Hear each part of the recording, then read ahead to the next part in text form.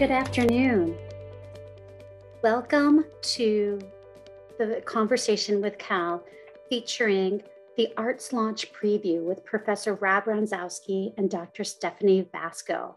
I'd like to thank you all for joining us today, and we look forward to this afternoon's presentation. My name is Christine Radke, Senior Director of Advancement for the College of Arts and Letters, and I'll be moderating today's discussion. Before we begin, for those of you who are new to Zoom, I would like to direct you to the Q&A button at the bottom of your screen. You may use the Q&A button to submit the questions you have at any point during the webinar. We will keep track of them and we'll make sure to address them throughout this next hour.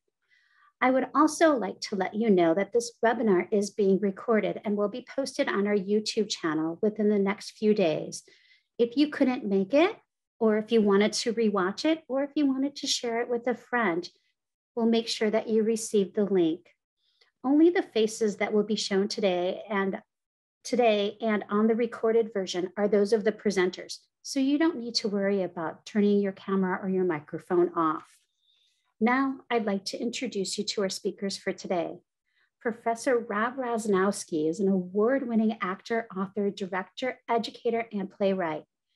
He is a professor at Michigan State University, where he serves as the head of acting and directing in the Department of Theater.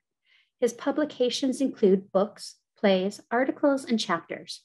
His newest book, The Introverted Actor: Practical Approaches, was published last year. He served as the National Outreach and Education Director for Actors Equity Association. He received a Fulbright Scholar. He received a Fulbright to teach and direct in Greece. And he's received numerous awards for his teaching at MSU. Welcome, Rob. Dr. Stephanie Vasco will also be joining us, and she's currently the Managing Director for the MSU Center for Interdisciplinary. Trained in chemistry and nanotechnology, Dr. Vasco's work now focuses on helping teams improve their communication and their collaboration. She is also an interdisciplinary artist whose work focuses on the intersection of the natural and man-made. Dr. Vasco has previously served as co-chair of the Mayor's Arts and Cultural Commission in Lansing, Michigan. Welcome, Stephanie. I wanted to kick off the conversation today, and Stephanie, if you can share with us, how did Arts Launch take shape?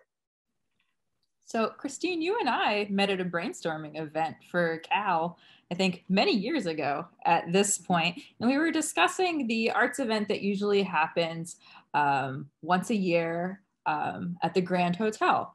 And we were talking about how it's a one weekend. It's sometimes kind of difficult to get up to, right? You've got to take the ferry over to Mackinac Island. But what would happen if we had an event that was on campus? And what would happen if we made an arts event that focused on maybe more than a weekend and was accessible to everyone and allowed alumni to come back to campus for a bit? So you and I started brainstorming about what a weekend like that might look like if we brought it down here to MSU, made it free, opened it up, really focused on the different types of individuals we have at MSU working in theater, working in visual arts, and giving an opportunity really for students, faculty, staff, and alumni to come together. And then the Dean's Arts Advisory Council, which both Rob and I serve on, took up the mantle on making that come to fruition this year. So I want to turn it over to Rob for some extra information about how we moved kind of from this proposal with Christine and I to a week-long event. Yeah, so the week-long event was created as a response to the art strategy, MSU art strategy, which is still in nascent stages, but it's hopefully picking up some steam. And basically that was a strategy that talked about a variety of ways that MSU could position itself as an arts leader.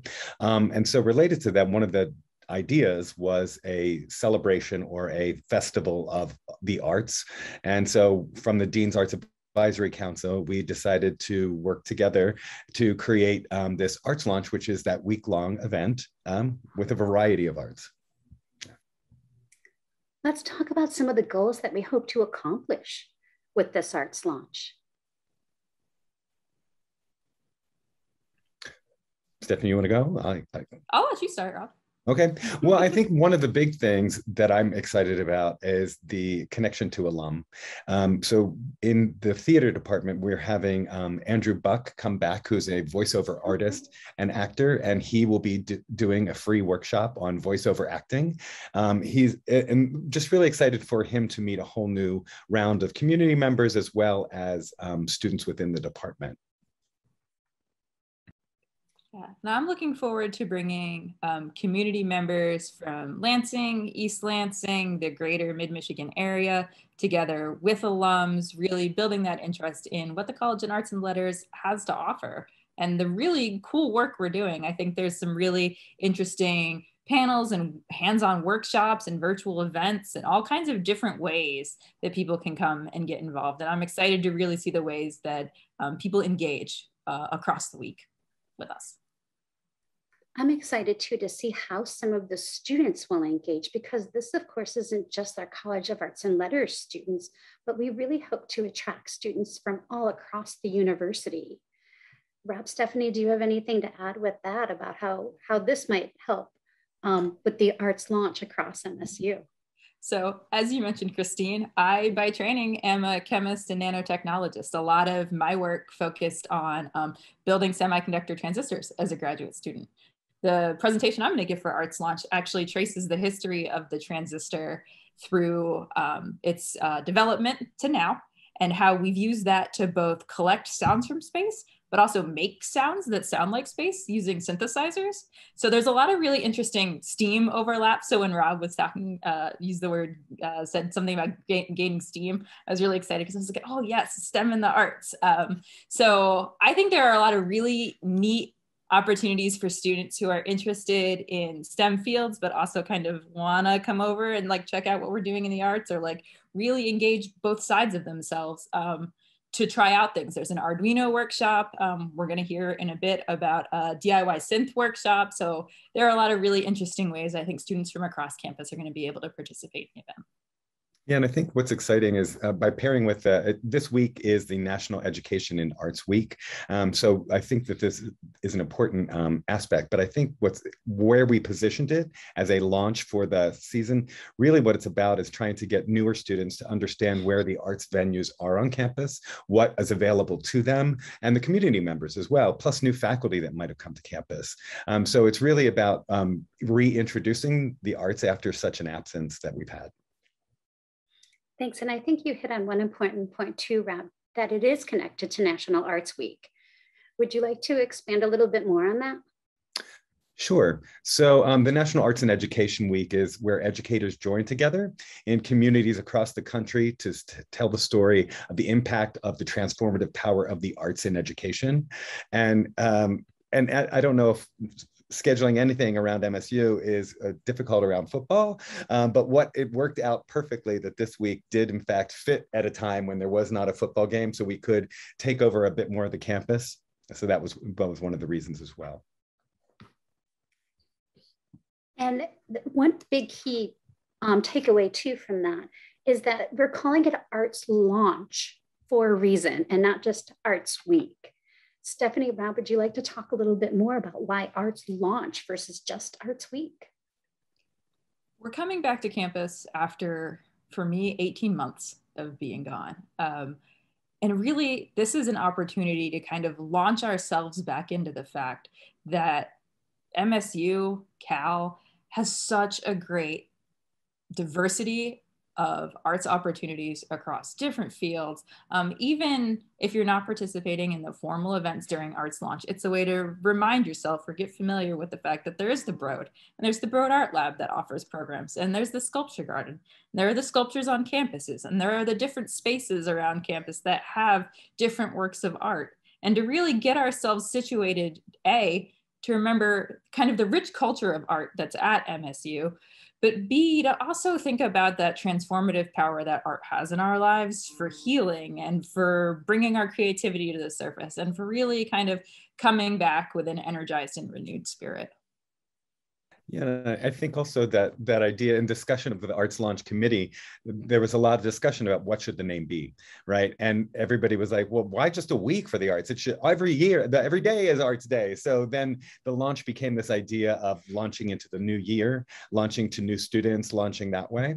And I think that the hope is that this is the inaugural event, but we hope it's an annual event.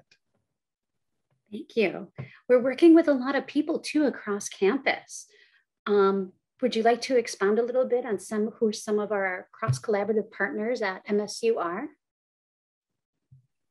Sure, we have people from the College of Education. We have people from the dance minor within the department. We have people from we're all across the broad, MSU museums, the library. So we're bringing together a lot of people under the umbrella of the College of Arts and Letters, but we're hoping to expand it so that we have a variety of guests. I can share some of the events. Is this the time to do that, or wait a little? Yeah, no, absolutely, Rob, go ahead. So this is the Arts Launch website, which was created by the College of Arts and Letters team during the summer. And basically here you can see the three audiences that we talked about: MSU students, community, and alumni. And then here is a list of the events that are happening on campus. Some of these are virtual events. We're hoping to make them all events as virtual as possible so that people not in the area can attend. But those links will be posted up on here. So you can see that there's a variety of things from rock painting, button making, to interactive events about arts education. This is a dance performance, scenery painting workshop, improv shows, live band, the dangling participles. And so a variety of things happening throughout the week. Most of the main lots of programming are on Saturday and Sunday, but there are movie events and other lecture events that are happening Monday, Tuesday, Wednesday, Thursday. And we end with, oh, sorry. Go ahead, Rob. I just want to say that we're ending with, most importantly, a free silent disco at Summer Circle Courtyard. Yeah. If you can explain that a little bit. I know when you told me about it, I'm like, we're doing a what? And Stephanie are like, is that a cool thing? And you assured us that it really is. So we're obviously not in touch with it. But can you share us what a silent disco is? Sure. So a silent disco is where people are wearing headphones and they are listening to different music and they are dancing in different ways. So some people might be dancing really fast and thrashing, and other people over here might be dancing really slow, legato, that sort of thing. So it's a really cool thing to watch. It's really popular. Students really seem to be into it, and we have room for 200 people to come to that silent disco. So yeah. Oh, that'll be fun. That'll be fun. I know that we have a couple questions from the audience too. One question is what can our audience members expect to see and experience? You shared the website, and we'll have a couple of presentations. Is there anything else that we can kind of share as a little teaser to what will be coming up for that week? Well, I think that what you can expect is as much involvement as you want to. So like Stephanie was mentioning, there's lots of interactive, hands-on workshops, right? You can observe those, you can sit back and watch them, but it's really kind of getting involved as much as you want across a variety of topics and interests. Stephanie, do you have anything to add there? Yeah, I'm going to try and share my screen with you all. This is just a little patch I've been working on. We'll be showing some VCV rack in my workshop. So we'll be doing some hands-on building synthesizer patches, bringing in some soundscapes, doing some things if the audience wants to come and suggest anything. And we'll be making all kinds of sounds. So it'll be exciting. And I think there are a lot of places for audience participation that'll be happening. So I'm really excited for us to show the ways that the college and the university has really thought about the ways in which we can increase interactivity in an online way throughout the last 18 months. I think we've done a lot of really impressive and great work on that. And I'm excited to share that with the community. And B, there's going to be some really cool hands-on, like if you've never got to play with some of these things before, if you've never got to make a print or do a silent disco, there are so many different opportunities throughout the week that I think there's a little something for everyone coming up. Absolutely. I know that we've been talking about a lot of different hands-on things and a lot of theater things. What about literature? I know that there's some film there. Do you recall, I believe that there might have been a poetry reading at one point? Currently, the one that I know about in terms of literature is the What If Wilhelmina event. And that's a reading of the children's book by the author and illustrator. And it's going to be the next MSU's Sense Ability Ensemble. So it'll be a new musical created from this reading that will work with neurodiverse audiences. And so they're bringing in the author and the composer and the designer to talk about how they would change this book from book to theatrical adaptation. Very neat. Let's talk a little bit about where people are finding this information. What does the marketing look like that we're launching? I know if you're an alum, if you have your email address updated with us, you should have received an email announcing Arts Launch, as well as information on how to attend and the link to the website. Stephanie, can you expound a little bit about how we're working with community partners? Yeah, so the Center for Interdisciplinarity works pretty often with community partners. We run a transdisciplinary graduate fellowship program that partners with community partners, 2 teams of 3 students a year. So we're making sure our community partners from that program know about it. But as the former co-chair for the Mayor's Arts and Culture Commission in Lansing, I'm sending it to all of my fellow commissioners to get out the word, and hoping to also talk to some of the local press in Lansing and East Lansing to make sure that we're really getting it across on print, social media, email, every way that we can to get the community involved. And that's a great segue to say, everyone watching, if you can please share information about this, right? Because it's going to be hopefully become a norm, but we're hoping now to at least begin to introduce people to it so they can expect it for next year. Absolutely. We had another question too. As an alum, how can I get involved in helping to plan local East Lansing events for Cal? Is there a way for alumni to participate on campus in on-campus art exhibits, or current alumni work at the Broad, the Union Gallery, or other places around campus? I think that's a place where we need to expand. Well, that was our original intent, right? We wanted to have a variety. We wanted people from the community, and then we were just like, it's our first time. We have to begin somewhat smaller, and then I think that's definitely the goal, to expand to community presentations alongside students and faculty. I don't know the answers to the last part of that question. That's something I think that we have to explore a little bit more on too. I think that as we're very young in this endeavor, and this is our inaugural event, any suggestions and thoughts on how we can improve it for next year and the year after and the year after is really going to be important. And I can probably see down the road too, the need to not only have our internal committee working on this, our Arts Launch committee that we have internally within MSU, but also too how that might be able to expand into the community so we can get some thoughts and feedback from the community, and also start to launch other partnerships and collaborations in with Arts Launch. I know that post-launch, after we go through this whole week of our Arts Launch, I think that the YouTube videos will be made available to those that, to at least the webinars that we have online. We still are working through figuring out how that might look like, and if we can go ahead and do some broadcasting of in-person events. And I think that we're just starting to explore those opportunities and see what that would look like. But we're hoping that as much as we can be live and YouTubeable, if I can use that word or make up a word, that we'll definitely go ahead and make that available to everybody if they weren't able to participate in it at the beginning. We also have another question too on if there has been any discussion to reach out to regional alumni clubs to get together for some of the virtual events. That's an awesome suggestion. We haven't even thought about that. We're doing our best to make sure that we can launch this in a couple of weeks and safely and securely for everybody who wants to participate. But that is actually an incredible idea that we need to look into sooner than later. So thank you for that suggestion.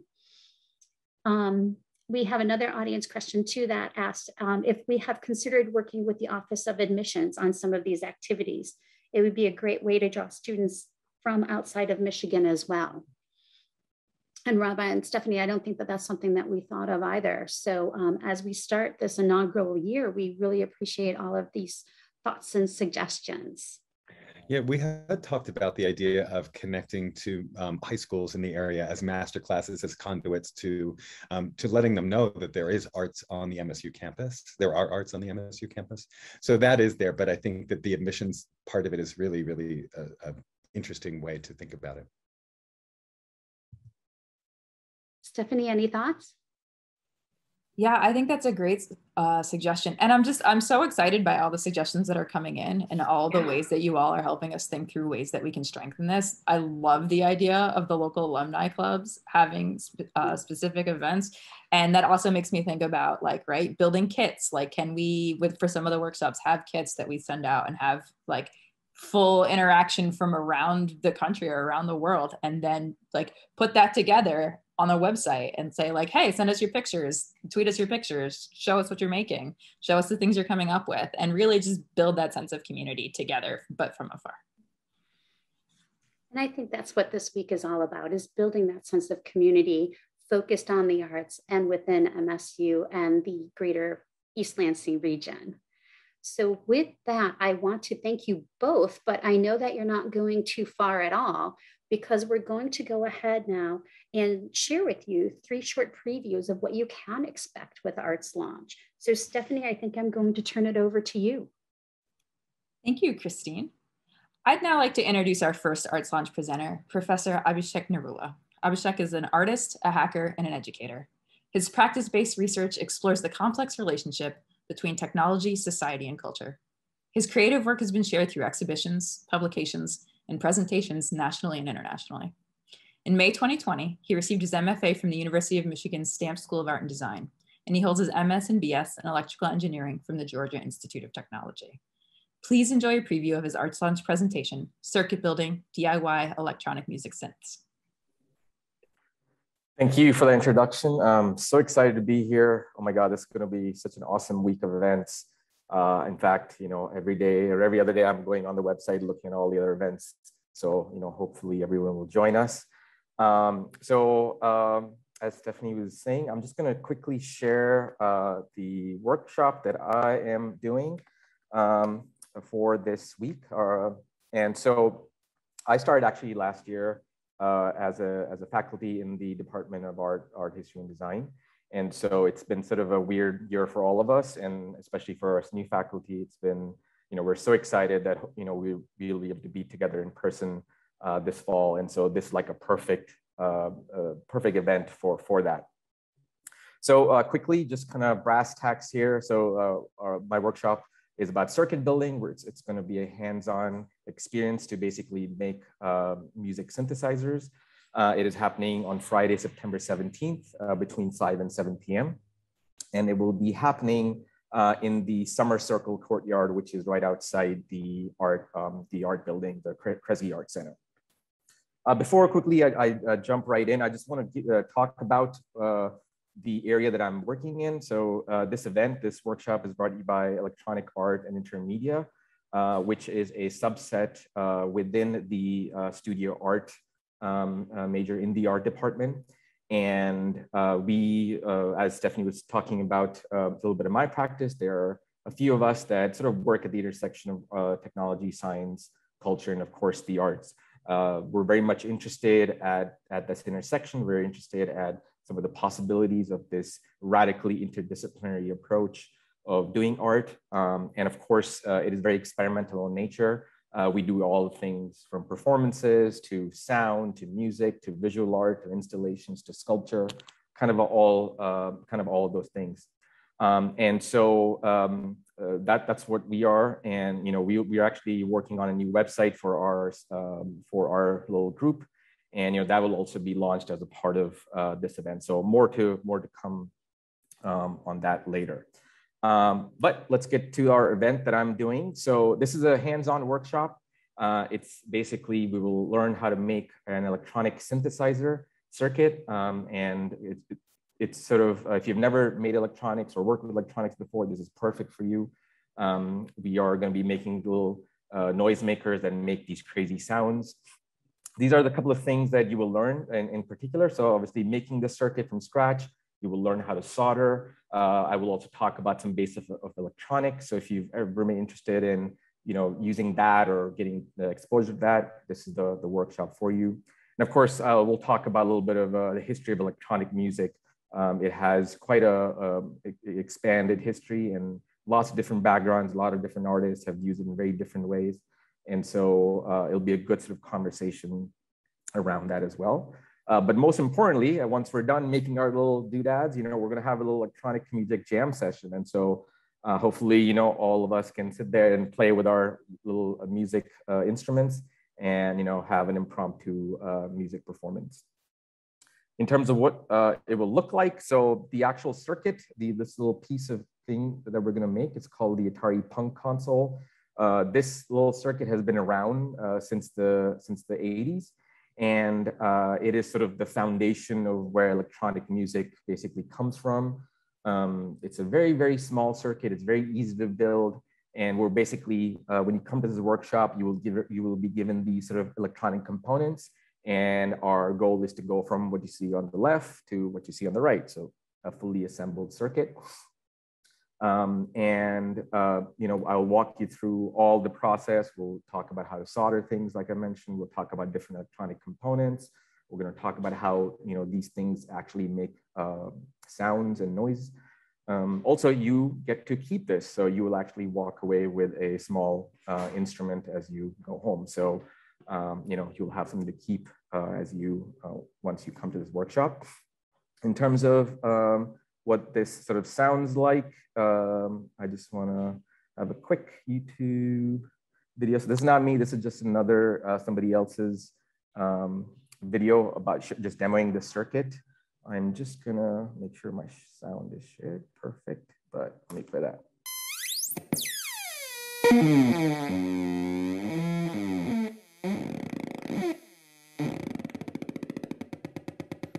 So that's essentially our goal. We're going to get a little crazy, going to get experimental, and all that stuff is possible with just this little circuit. So hopefully all you will join us for this event. Couple of things to mention: there's no experience required. So if you've never done anything with electronics or electronic music or anything like that, do not worry. This event is specifically meant for you. It is also completely free. You don't have to pay for any of the materials or resources. Everything will be provided to you once you come to the workshop. The only thing we are requesting is that you register, so we know how much stuff we need to bring to the workshop. And in our events page on the Arts Launch website, there's a registration link. So please register. Again, it's on Friday, September 17th. Between 5 and 7 p.m. Right in front of the Kresge Art Center. So hopefully you will all come, and I'm very excited to meet all of you in person and make some funky noises together. Thank you.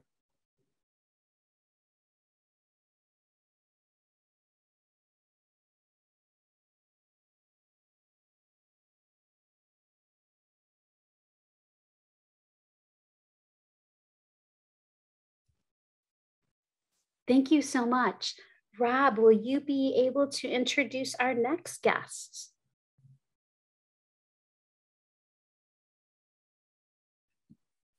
Yes, I will. I'm looking forward to your full presentation in September. I would like to now introduce Abigail Palmisano. Abigail's a student in her final year at MSU, studying sustainable parks, recreation, and tourism, with a double minor in graphic design and environmental science. She is from Grand Rapids, Michigan, and has been practicing digital paintings for the last 4 years and creating art her whole life. Please enjoy her preview of Women in the Horror Genre. Hi there, my name is Abigail. Thank you so much for that introduction. So my collection that I'm sharing with Arts Launch is kind of just started out as a hobby. I've loved horror movies pretty much my whole life, and I've loved doing art my whole life. So I kind of just combined the two and started, if there was a protagonist that I really liked, I just started drawing them, and eventually it came to what we have now. So I'm excited to share 10 pieces with you guys. It's going to be electronic paintings. So I paint on my iPad, and then probably going to do some sort of webinar or presentation where I'll show all of those. Just a little sneak peek, I've done Lady Gaga from American Horror Story. I've done Danny from Midsummer, also some classic pieces like Silence of the Lambs. So I think if you're really into horror, you're really into women's studies, then this would be a really great event for you to come out towards. Like I said, this started as a hobby, but as I started completing these pieces, I noticed a theme between all of them that like most of these protagonists start with trauma in their lives, and then that trauma kind of kickstarts the rest of the horror of the movie. So I thought that was really interesting, and yeah, I'm really looking forward to Arts Launch, and I hope I'll see all of you there. Thank you so much. Thank you, Abigail. That actually really sounds exciting, and I'm looking forward to the presentation. I'd now like to introduce you to Dr. Chris Ferlingos and Dr. Morgan Shipley, who will give us a sneak peek into their Arts Launch event, Red Pill, The Matrix and Religion. Chris Ferlingos is a professor of religious studies at Michigan State University. He writes and teaches about biblical literature and early Christianity. He studied at Greensboro College in North Carolina and the University of St. Andrews in Scotland. He earned his PhD in religious studies at the University of North Carolina, Chapel Hill. His latest book, Jesus, Mary, and Joseph, Family Trouble in the Infancy Gospels, is an early study of Christian stories about the childhood of Jesus. Morgan Shipley, PhD, is the inaugural Folio Endowed Chair of Spirituality and Associate Professor of Religious Studies at Michigan State University. Dr. Shipley's research, projects, teaching, and work related to the chair focuses on, one, the understanding of mystical and esoteric new religions that highlight spirituality as opposed to institutional religiosity, positioning individuals and groups who increasingly identify as spiritual but not religious, and three, advancing the secular spirituality as a distinct way of engaging the world by seeking out more inclusive, virtuous, and responsible ways of being together. Chris, Morgan, the floor is yours. Thank you so much, Christine, and thank you all virtually for being here with us. Since Chris and I are co-presenting together, I'm just going to say a brief introduction, set up a little bit around the background and my specific contribution to our presentation, and then Dr. Ferlingos will jump in here as well and say a little bit about his presentation. So I'm going to share with you just a nice little background slide that we can have up here as we talk. So let me just move this. All right. So upon its release in 1999, The Matrix galvanized still ongoing debates about its originality, its messaging, and its impact. From exceedingly new camera tricks to a host of philosophical questions, the film pushed viewers into exciting new areas, but also some very difficult scenarios, including the ways in which the film elevated guns and gratuitous violence and inspired people to be like Neo. This included the Columbine shooters, for example. At its core, however, the Matrix operates through a single choice between pure freedom, albeit in a world of devastation, and blissful ignorance. As Neo is challenged by Morpheus, take the red pill and wake up to all the horrors of reality, but with the freedom to act, or take the blue pill, which will let you stay clueless and happy in a simulated dream world.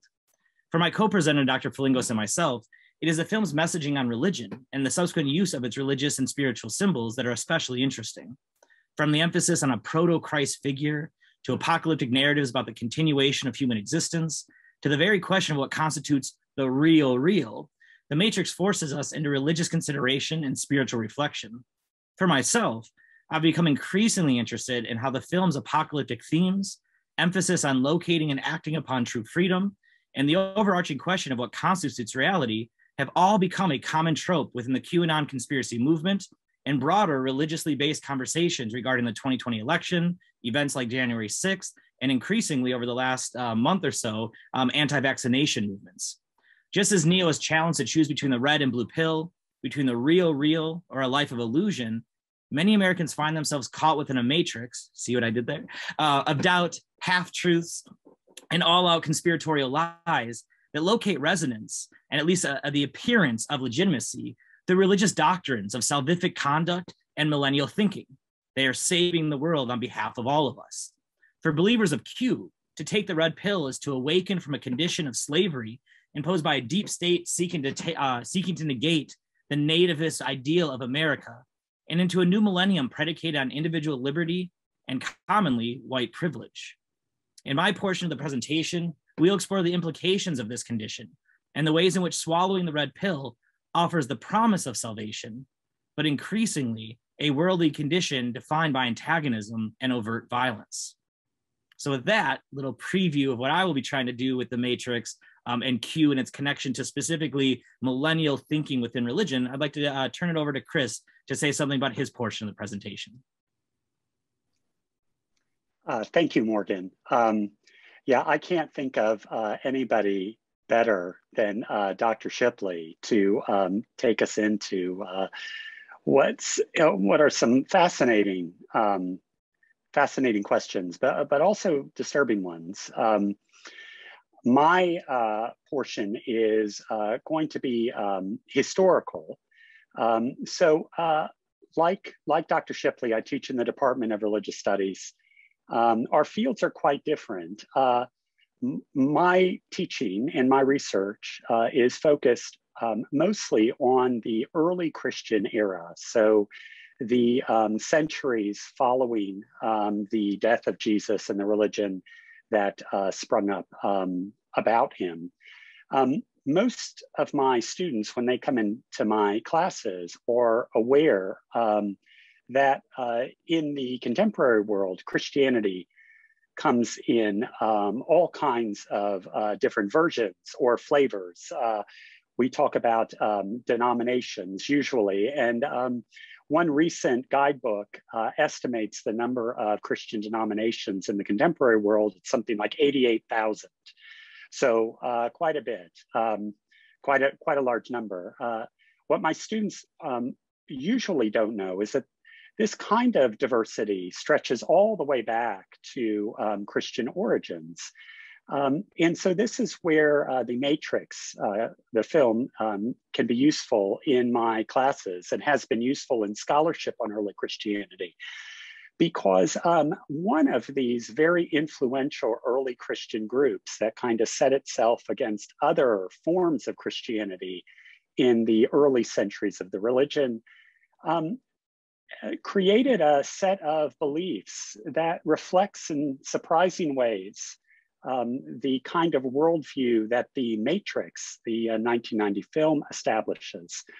And in this film, what I would say is what I would call attention to is, of course, the opposition between ignorance and knowledge. This is the major theme of the film. And the early Christian group I'll be talking a little bit about is known as the Gnostic Christians. And the term Gnostic here comes from the Greek word for knowledge. For them, the world was a place full of people just kind of wallowing in blissful ignorance, except for a select few who had been given salvation through knowledge of what is real and what is true. And this knowledge was delivered, according to these Gnostic Christians, by the figure of Jesus. So their belief system runs parallel to the kinds of dramatization that occurs in The Matrix. And it offers a different path for Christianity in the ancient world, a path not taken, as most Christians, as it turned out, focused on the figure of Jesus, his death, and what they believed to be his resurrection as the path for salvation. But Gnostic Christians, like The Matrix, seem to think that knowledge was the route to salvation. So those are some of the topics that my colleague, Dr. Shipley, and I will be exploring in our presentation.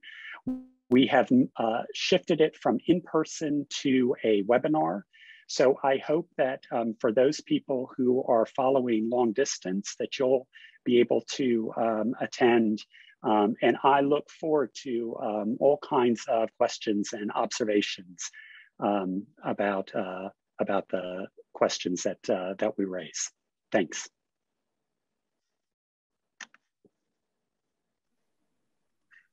Thank you both for giving us this great introduction to what I'm sure is going to be a really awesome webinar.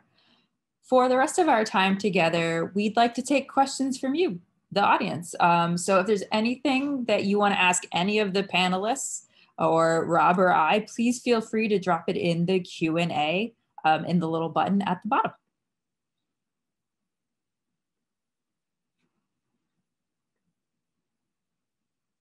So we have a question for Morgan and Chris, and it's Matteo Manfredini wrote Religions and Spirituality, showing the differences in religions, but the similarities in spirituality.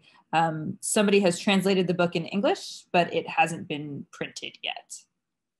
And this is from Sally Noddings, and they've noted that they're going to invite Dr. Manfredini to the conference.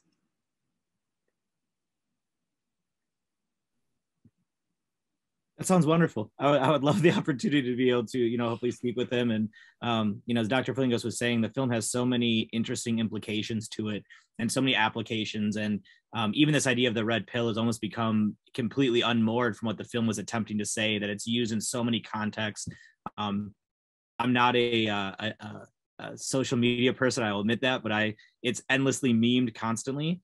But there's something really significant, specifically kind of thinking about what Dr. Felingo says and the way then it's kind of showing up within these conspiratorial movements, that we are not presented with full truths, right? And therefore it's in accessing those that we also perfect ourselves as humans and gain the capability to kind of realize the world we want for ourselves and for others.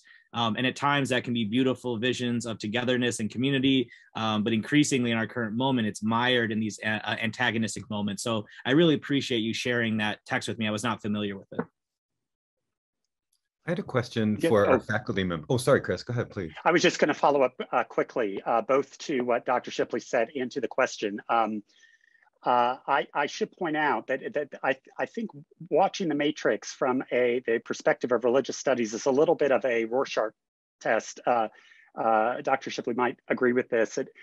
So when I watch it, I see early Christian Gnosticism, but scholars of Buddhism will say, no, Ferlingus, you're wrong about that. This film is about Buddhism. So it's interesting to raise that question. I mean, I think there are a lot of questions about the differences among religions, and then maybe some shared assumptions as well. So I hope that we can get into that in our presentation. I'm sorry to cut you off there, Rob. Yeah, thanks. Oh, no worries. I was just going to ask a question to our faculty members who volunteered their time and actually submitted proposals for this. What inspired you to do that? And when the call came out last spring?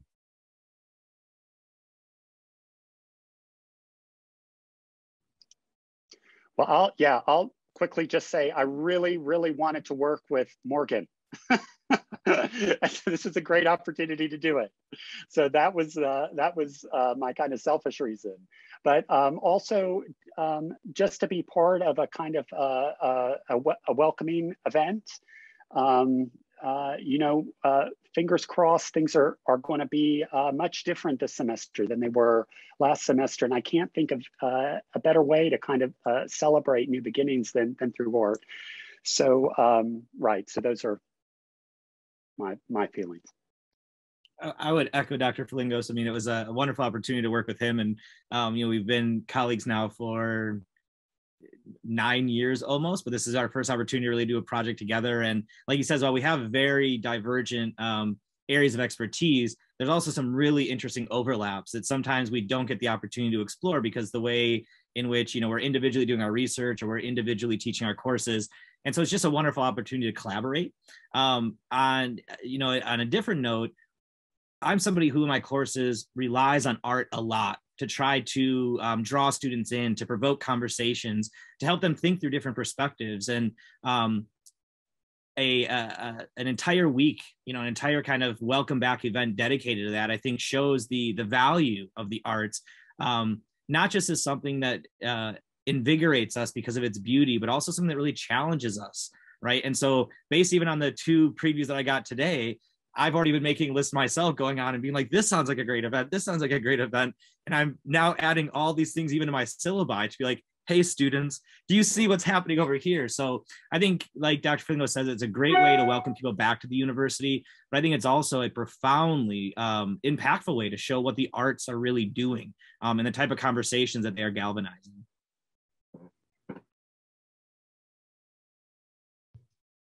Stephanie, Rob, I think you both submitted something for the RFP, for the call for RFPs. Did you want to talk about that? Yeah, what I submitted initially, I actually wound up changing. Over the summer, I was awarded a digital humanities grant to do the work on the project I talked a little bit about, synthesizing the sound of space, which eventually will feature some podcasts with NASA engineers, hopefully some synthesists, some record producers, some people who've really thought about how we use transistors and synthesizers in exploring that sound of space. And one of the things I've really been enjoying, and it's been really healing for me during the pandemic, is just interacting with people online and like collaboratively making sounds and beats and music together, or just like thinking through the ways we can do that. And so I canceled my 2 original presentations to do one that really focuses on the sound of space. So I'm excited for people to come and say, "Ooh, I want to hear what happens when you sample Lake Michigan, but also maybe put like a low pass filter on it, and think about what happens if we get some chimes in there too. And can we also take that clip from NASA where they put the sounds that they've recorded from Mars on top of that?" So I'm looking forward to just like being able to interact with people and make things together. And I'm hoping that this is a chance really to get to do that with people. So that's kind of what inspired me to initially come in and do it, because initially I proposed 2 lectures on another project in strategic planning. And I thought this might actually be more fun for everyone if we got to interact and play and really just have a moment to breathe and make and heal and have fun. The proposals that I submitted were really related to student organizations and student life in the Department of Theater. So there's a second stage playwriting group where they will do a 6-hour playwriting challenge. There are 2 improv teams that will be performing. There are the dance classes taught by the student organization Orchesis. So really it was trying to get those rally the students to come together to create these workshops for their peers. And so I also, I'll be in rehearsal for a show during the week, so I won't be able to participate in as much as I wanted to, but there are things like acting workshops, scene painting workshops, all of these things just through one department, and then lots of others from art and art history, Broad Museum. So there's a lot of people all over the place doing stuff.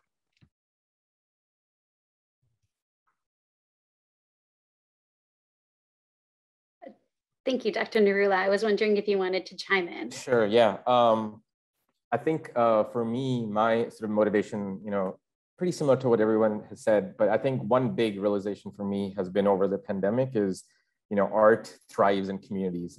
And I am, there's this myth of like the genius artist sitting in their basement, crafting and making things. And I think in reality that rarely happens. I'm sure there are geniuses out here in this group, but I would venture a guess their genius comes out when they're working with other people. And so for me, that was the big motivation, is to find collaborations across campuses. Like Dr. Vasco was mentioning about just so much work and opportunities between science and technology and art, with so many awesome people on this campus. I think that was my motivation to hopefully bring people together and just kind of get a survey of what everyone is doing. I think on an academic campus, because there are so many demands on us, we tend to get very siloed. And so I'm hoping, that I can sort of be part of that silo breaking process. Thank you. I love that. And I also see a comment here that I agree. I love what Morgan just said, and he sold me on attending. So I think that's part of our marketing strategy. We just need to get Morgan out there a little bit more, and all the other presenters.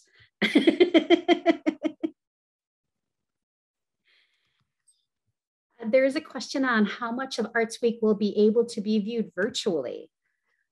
I don't know, Rob, Stephanie, if we actually have that breakdown just yet. I think we're still playing it by ear in some ways too, and seeing what the comfort level is, not only of the attendees, but also the presenters.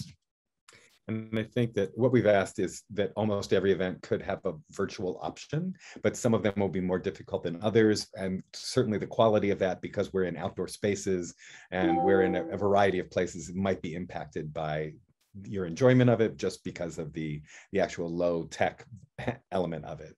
Yeah. But as we've just asked for those Zoom links, so those will be coming up onto the website soon. So they'll be coming up soon.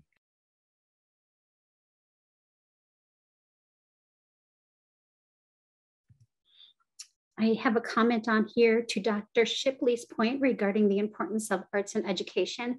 I feel as a disadvantaged K through 12 students in their development, many school districts don't have much to offer in the way of arts anymore. Even though I really wasn't paying attention when I was younger, going to museums, doing book reports, attending plays, music, and drawing, I think you're not alone. But they do assist in the development and the ability to think critically and to dream, which is so important. And the arts really, in this alum's opinion, creates more of a civil society. Does anybody have anything to add to that? It was beautifully written and very true. Yeah. Very true. And I think that's one of the reasons why we wanted to move this event from just a weekend up in Mackinac Island, but accessible to more people too. So even if you can't get to Mackinac, you can almost always, whether it's bus or virtually, depending on where you're at least be able to interact or engage in the arts here at MSU and throughout the community. And that really is holding true to our mission to make sure that education is accessible to all.